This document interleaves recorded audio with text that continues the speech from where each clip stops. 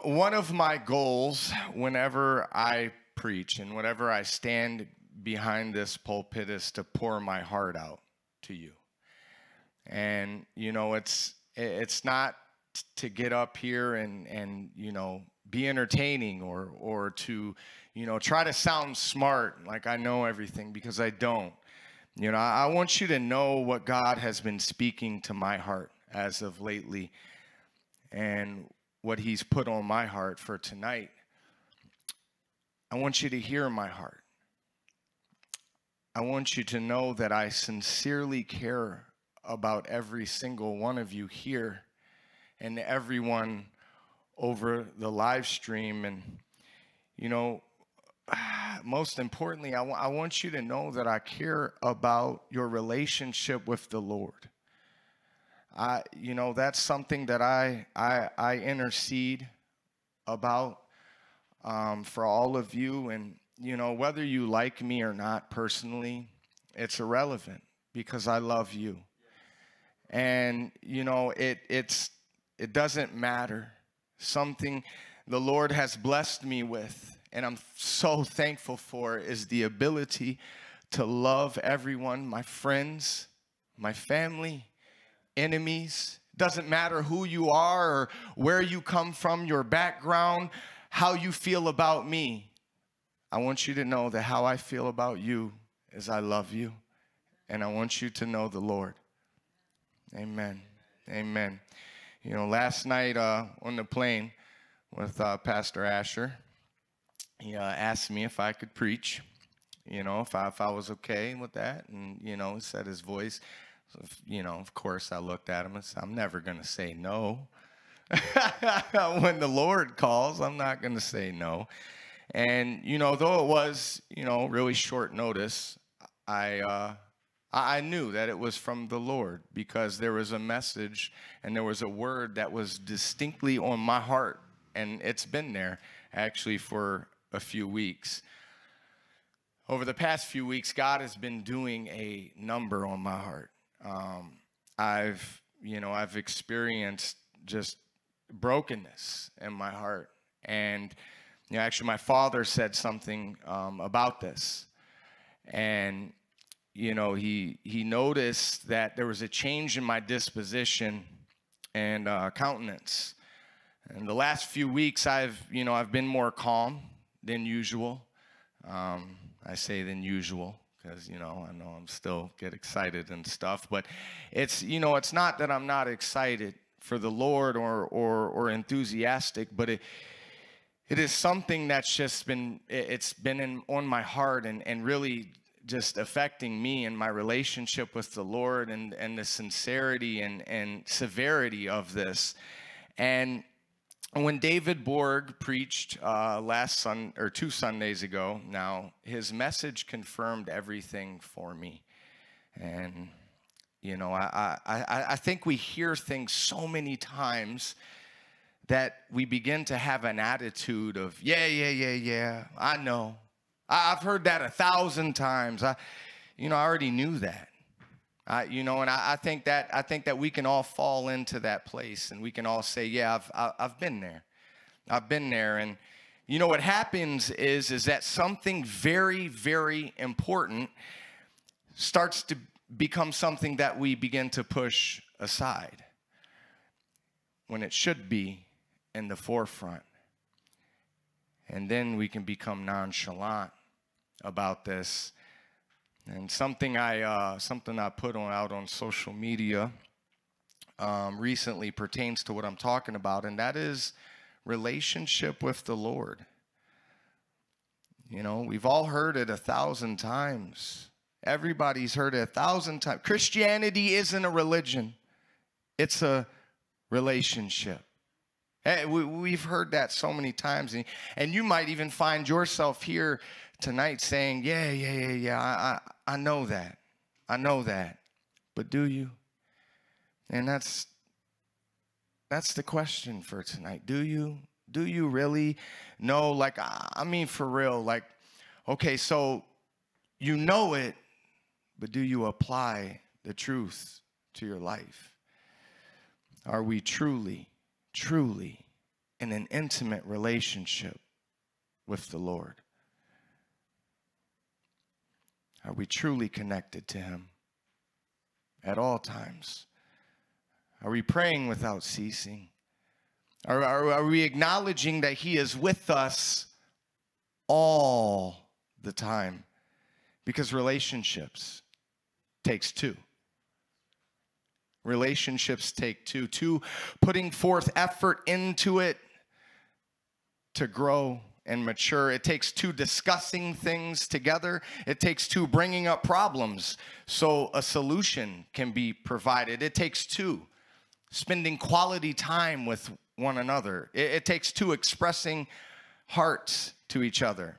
It takes two having good communication with one another. That's what this whole thing is about. This whole being a Christian and living life as a Christian, it's about relationship with God, with the Creator. And that's something that has just been on my heart so deeply lately because, see, we tend to make it so many things that it's not. It's all about being in communion with the Lord. Man, how incredible that is. Being connected with the Creator of the universe. He created everything. And I don't know about you, but that gets me excited inside. Like, oh my goodness, the one that created time itself, the one that existed before time existed, is not only here, is not only alive, is not only real, but he's living on the inside of you. And that you have communion with him, and that you can open your mouth. You don't even have to open your mouth. You can pray to him in your thoughts. You can speak to him in your mind. How incredible is this reality? And how many of us neglect it? I want to open up with a scripture tonight. And there's many scriptures that can bear this out, but one is the one that he gave me. And if you go to your Bibles, it's 2 Corinthians 5:18. This scripture, really, it says it all. It's incredible. 2 Corinthians 5:18 says, "And now all things are of God, who has reconciled us to himself through Jesus Christ, and has given us the ministry of reconciliation." I don't care how you look at it, and I don't care what it is, or life, everything is better with Jesus. And because of Jesus Christ, we've been reconciled. We've been brought back into communion with the Father.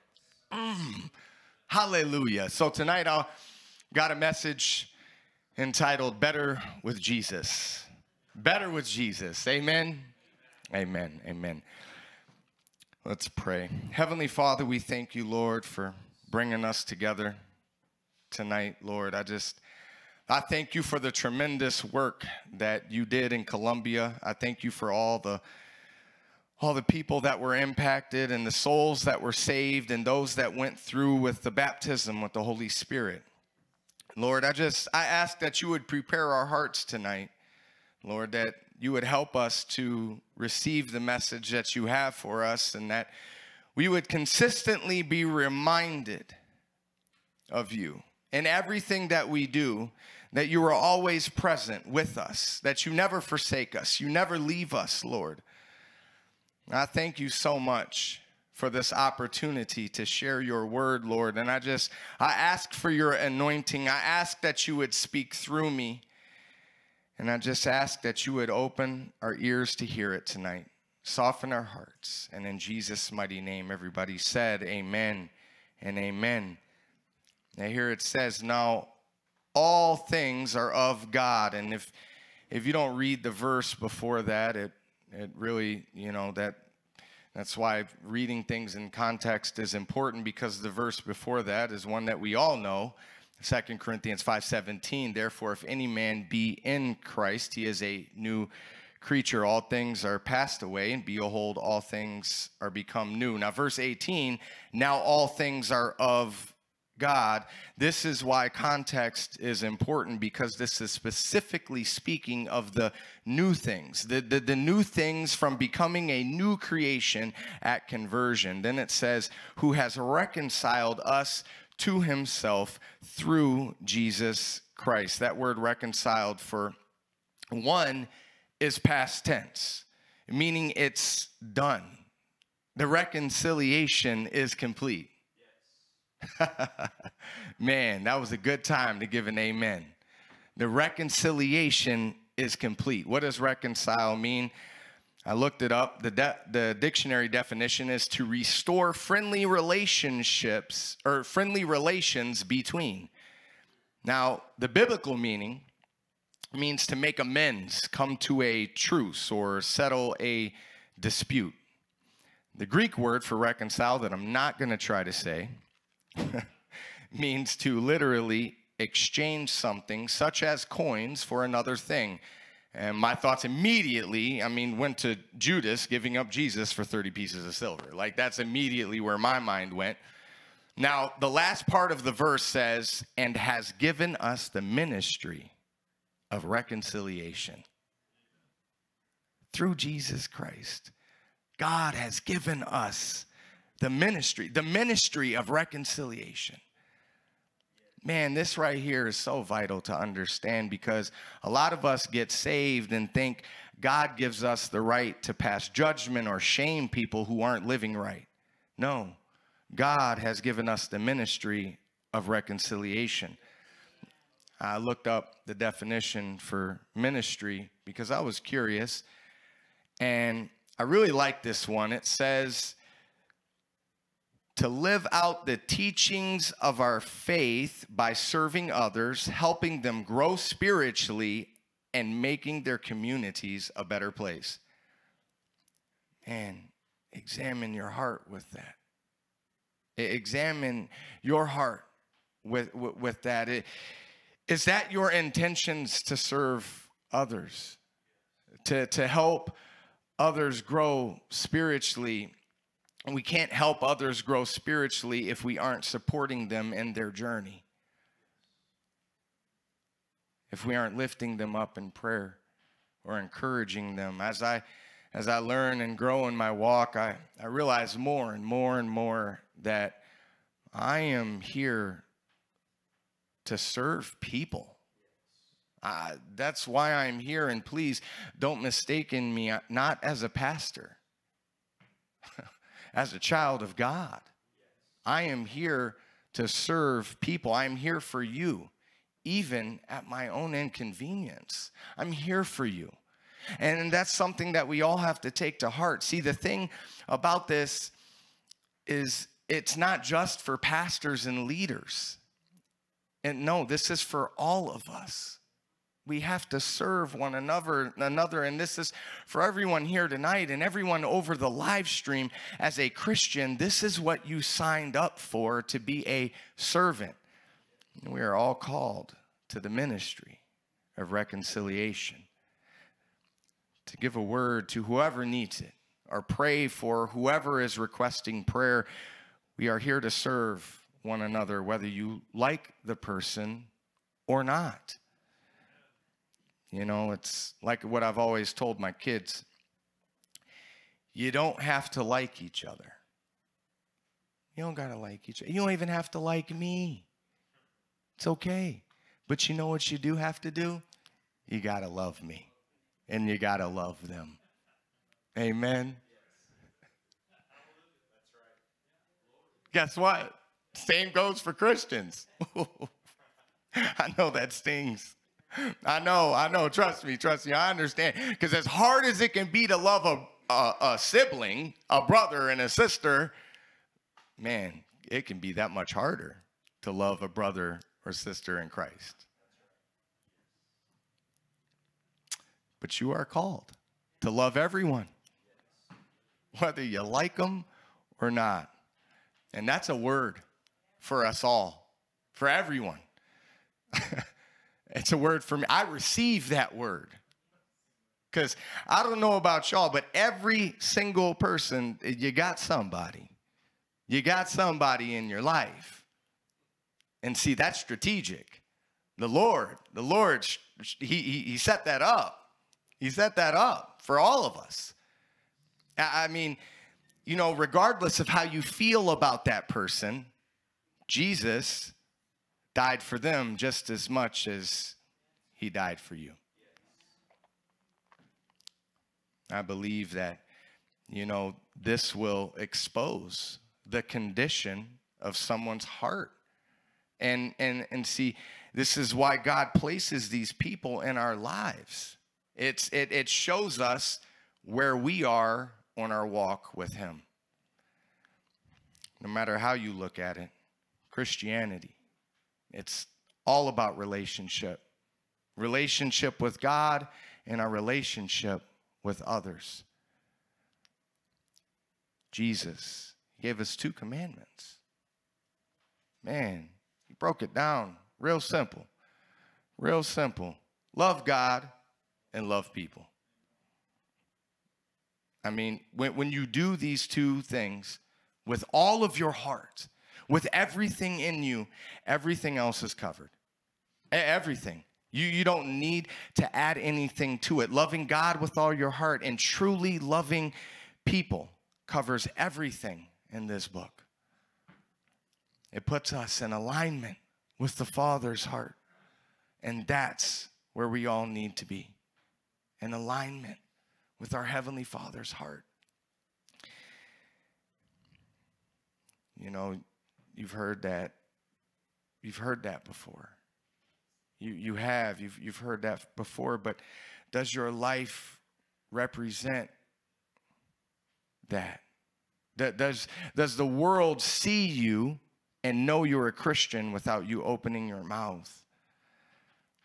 That's why I always give that analogy. I love the analogy of the orange and the apple. And if you squeeze an orange and you get apple juice, it's weird.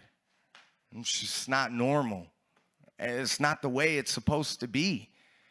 The same thing as if a Christian gets stressed out and life is coming down on them, and I get it. But if something else comes out other than Jesus, it's weird. It's not right. Now, what I'm not saying is you can't have a bad day, because that's not realistic. But what I am saying is your attitude that you have within that bad day is what's important. As a Christian, from the very second that we step foot out of our house, we are being observed by the world around us and other Christians. Our lives should represent the fact that life is better with Jesus, not worse. And no matter how you look at it, whether you're on the mountaintop or you're in the valley, something that really breaks my heart is when I see someone who I know is a Christian and they're wearing an upside down smile. When we see a Christian or anyone who is going through it, or somebody who's lost their joy, we need to gravitate towards that person and encourage them. Of course, being mindful if they're receptive or not, but regardless, we need to be here for each other. We need to. We need to check up on one another and show interest in each other. Something I thought about the other day is, how can we lead people to Christ if we aren't walking as Christ walked? You keep reading, and in verse 20 it says, now then, speaking of you as someone who is saved, now then we are ambassadors for Christ, as though God were pleading through us. We implore you on Christ's behalf, be reconciled to God. Man, that's the word we have for the world. Right there. For everyone around us who doesn't know God, that should be the word we have for them. And, you know, I found this definition for an ambassador. It said that it's a person who acts as a representative or promoter of a specified activity. And then another one is an accredited diplomat sent by a country as its official representative to a foreign country. This is not our home. This is not our home, and we are just passing through. And I don't know about you, but I feel like I'm in a foreign place. When I look at the world and I see the things that they're doing, and I see what's advertised in commercials and what's going on social media, and I see what the world likes, I feel like that. I'm in a foreign place. And see, you can read that. You've been sent by a country, by the kingdom. Oh, come on. You've been sent by the kingdom as an official representative to a foreign country. Hallelujah. Hallelujah. Do not be conformed to this world, but be transformed by the renewing of your mind. And you have been handpicked by the Creator to be here in 2024, to be an ambassador for Christ, by Him, for them, so that they would accept Him. God is always looking for someone to use and move through. Love God and love people. No matter what you do or where you go, appreciate where you are and what you have. You know, it's going to be hard for me to not talk too much about the trip to Colombia. He said, go ahead. But, you know, I will speak one thing that spoke to my heart more than anything. It was their praise and passion for the Lord. I mean, some of you may have saw that I streamed some of it on my social media so that you could see, so that you could get a view into their world and to see their praise and their worship. I mean, they didn't just clap their hands. They jumped, they shouted.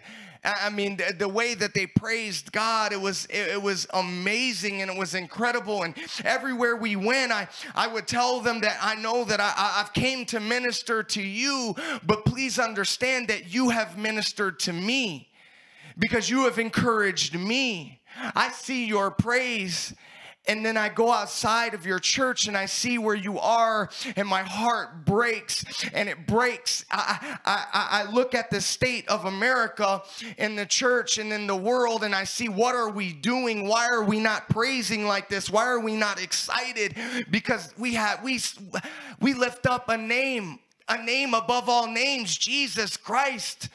And He's alive and well, and He's providing for you. He's interceding for, man, I don't know, that just, it lit something up in my heart. And I would stand on the side and I would watch them jumping and clapping and praising God. And it would just break me, and I would weep because I would think, wow, they are barely making it. They're striving to survive. And yet, they praise Him like they have everything. I don't know about y'all, but that convicts my heart. And it makes me, I immediately started repenting. I immediately started repenting for myself and for the church in America, for the body of Christ as a whole, because I began to realize, wow, I want that praise, that no matter what I'm going through, that no matter what I'm experiencing, that I'm going to jump and shout, no matter how much food is in my fridge, no matter what trials is before me, that I can lift up the name of Jesus and jump up and down and get excited that my God is alive, that my God is alive. Hallelujah, hallelujah, hallelujah. You know, I'll never forget on the last, not this trip, but it made such an impact in my life. I'll never forget riding with our good friend, Pastor Alfonso. And I told him, I said, it's amazing. I said, in America, everybody's grumpy.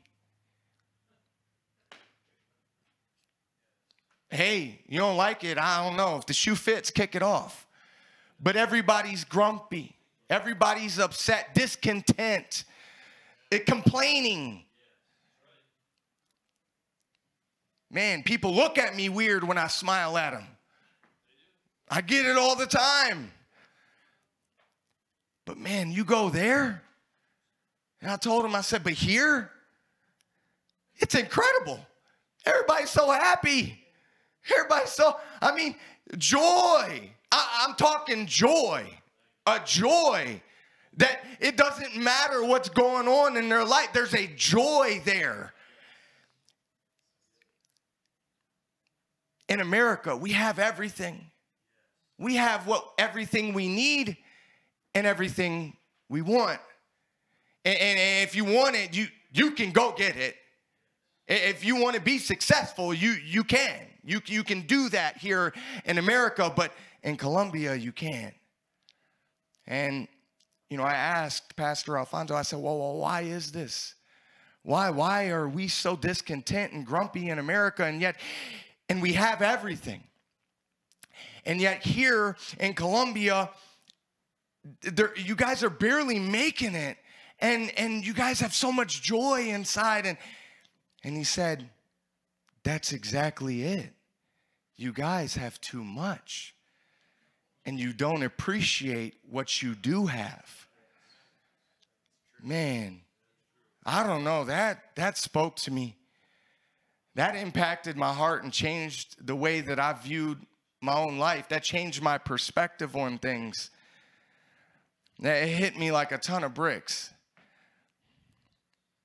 Man, how can we be effective for the kingdom and lead people to Christ if we don't appreciate what we have?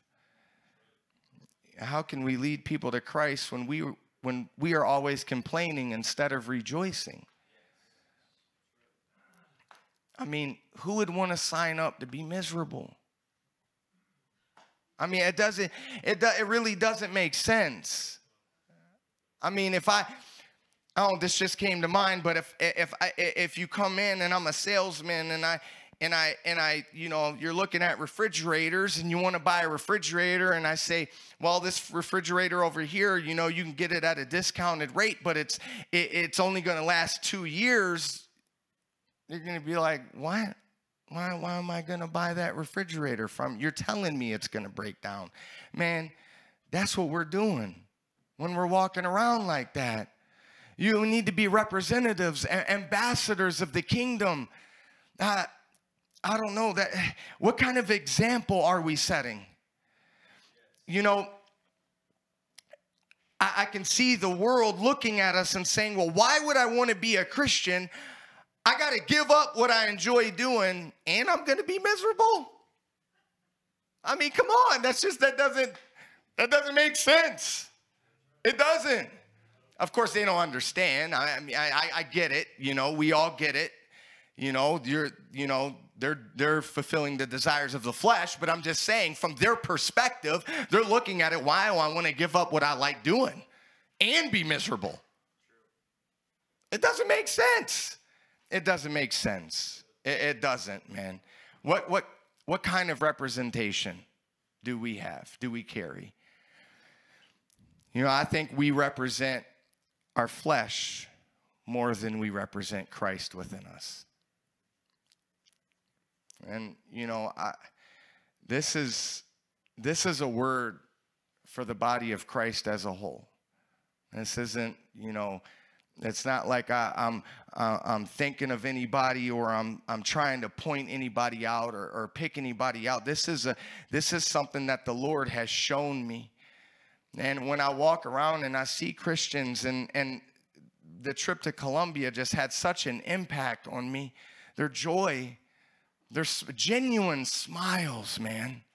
Genuine. Not fronting. Not faking it. Really happy. I mean, how many of us put on that mask and go throughout our day? They don't. Theirs are genuine. And they go home to not even a quarter of what you have. And they're uncomfortable. And there's things about their lives that's just, I mean, it was hard. They have, and this is not me complaining, but it's true. I mean, they have 3G. All right? Hello, wake up call. They don't even have cell phone signals. I mean, and how important is that to you? Because you need your phone, right? I mean, think about that. They live with so little. I remember sitting in a service on the past trip, and they were handing us bags of water. Bags of water. I don't know. That ministered to me. This message that the Lord has given me is a call to examine ourselves and to make sure that our hearts are in alignment with the Father's heart. It's relationship. It's relationship. Man, I can't stress that enough. Something that the Lord has shown me over the past few weeks, and I really got the revelation through David Borg's message. It's when you're in a serious relationship with God, the fruit from that will be prayer, a strong prayer life. It will be reading your Bible. It will be your church attendance. It will be. It's inevitable. I mean, we don't have to strive for it. Strive for Jesus. Run towards Jesus. Keep your eyes fixed and focused on the cross, knowing that what he did there brought us back into communion with the Father. If you truly love somebody, you'll never do anything that would hurt them. It's true. You naturally want to do things that are pleasing to them. That's the way a relationship works. And therefore, if you truly love God, you'll do these things. You'll read your Bible. You'll pray. You'll go to church. You'll put money in the offering plate. You'll do all these things, not because of what God's done or is done for you, but because you love him. And that's why I say all the time, like, don't come to church. Don't come to church for any other reason besides you love God. Let it be because you love God. And if it's not, then evaluate yourself and ask God to convict your heart, because there's something there. Man, do I praise God because of the things that he's blessed me with? Of course I do. Of course I give him praise for everything that I have. Do I praise him, for life, for every, yes, of course, but I praise him for who he is, not just what he's done. I praise him, his sovereignty and his grace and his mercy that he pours upon my life and my children. I praise him because he is the creator of the universe, and he's given us all an opportunity to commune with him. Man, that just, that speaks to my heart.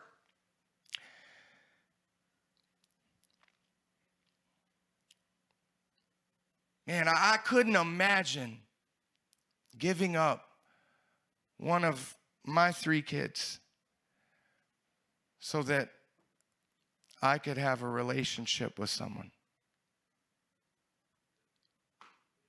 I don't know. You think about that. I couldn't give up. I couldn't imagine giving up one of my children just so that I could have a relationship with somebody. Man, but he did that for us. He did that for us.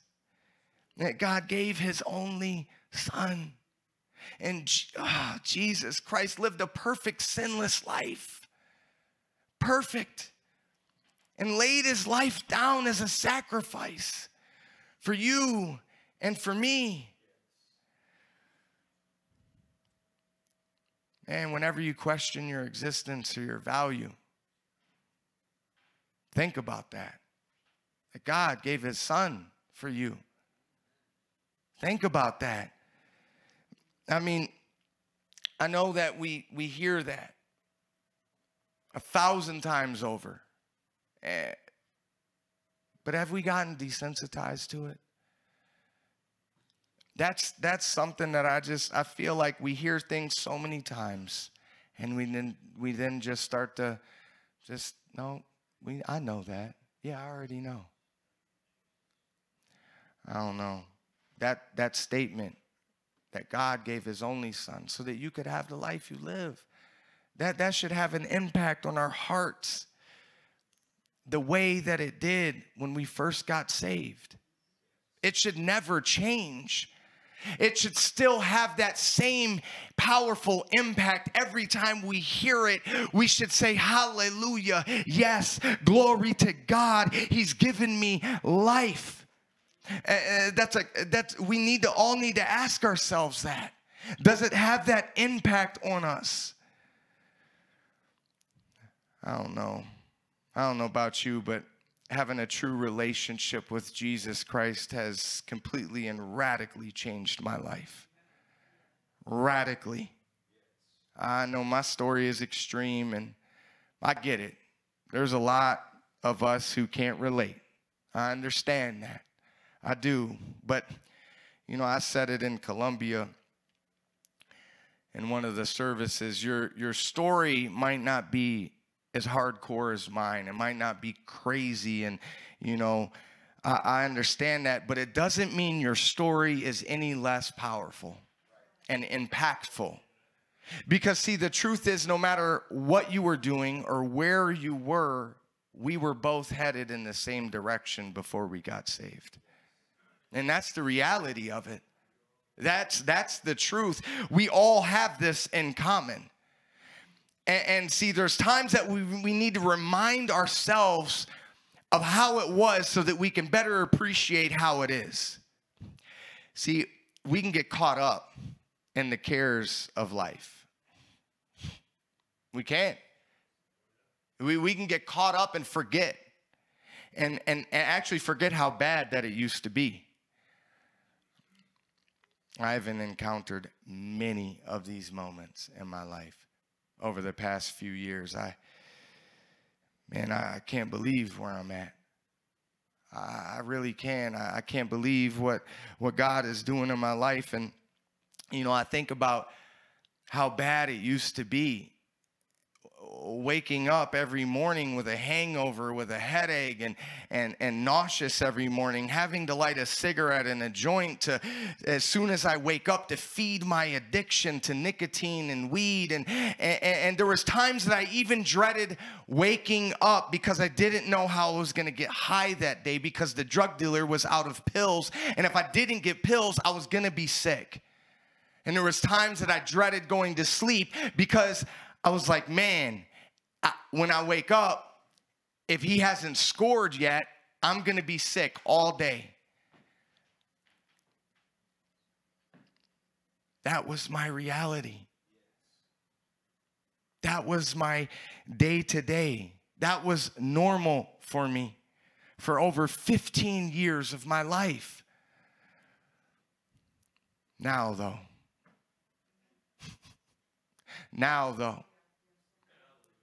Now I wake up and my first thought is, glory to God, I'm awake.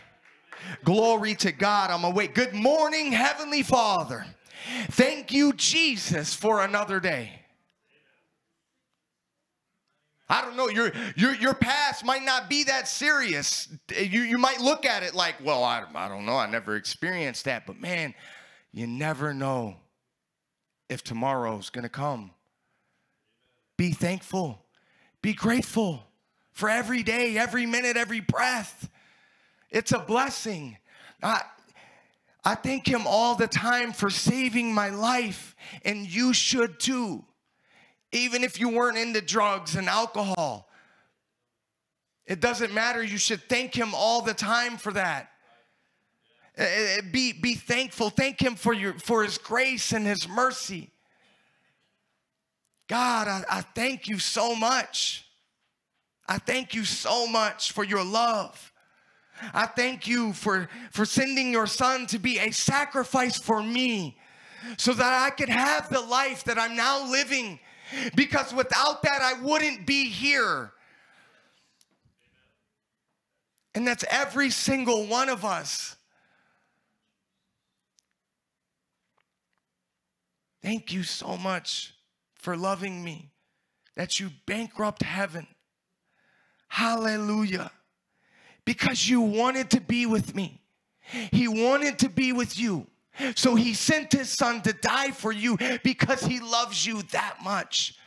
If you were and this is something else that you've probably heard 100 times, but it's so true. If you were the only person on the planet, on earth, he would have still sent his son to die for you. Man, I don't know, that just, I'm so thankful. Relationship with him, relationship with God, relationship with your heavenly Father. There is nothing better. There is nothing better, and there's nothing that the devil can tempt you with that will fill that void within your heart if you don't have it. If you don't have the love of God, if you're not filled with the Holy Spirit, if you're not truly saved and you're on the fence, there is nothing that the devil can give you that's going to fill you like him. Jesus Christ gave his life for all of us.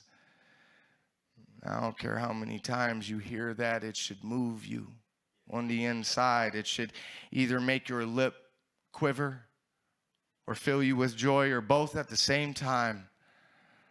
The most incredible man to ever walk this earth. He's talked about in other cultures all over the world. Every nation knows who he is. They all know him. They all heard about Jesus Christ, the Son of God. Man, Jesus had no servants, yet they called him master. Come on. He had no degree, but they called him a teacher. He had no medicines. They called him a healer. I don't know, that speaks to me. Hallelujah. Hallelujah. He never committed a crime, but he was crucified as if he was a criminal. His kingdom is not of this world, but lives within our hearts.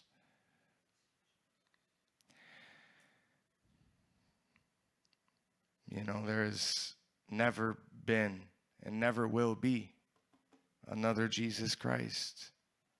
And that's the message we should give the world. That's the message. Accepting him as your personal Savior not only saves you from hell, but also saves you from the chaos of this world.